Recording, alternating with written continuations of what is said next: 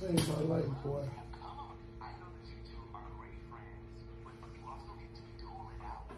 Man, I love you, bro. I love you, son.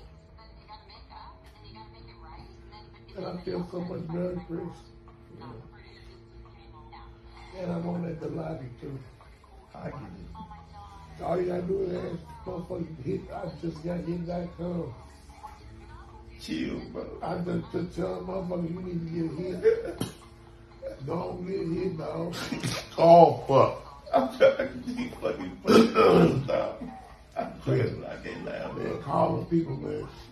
Just be laughing.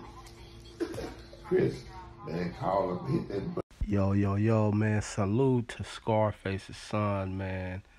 Chris, man, this dude, you're an honorable young dude, man. And it must be an attributed thing, man, to who Scarface is as a father for a son to go about the procedure of donating the kidney to his father. As Scarface has been on the donor list for some time, man, as his health started to deteriorate due to failures in his kidney. Remember, he's one of the first celebrities, and I think Willie D brought this up yesterday when speaking about this.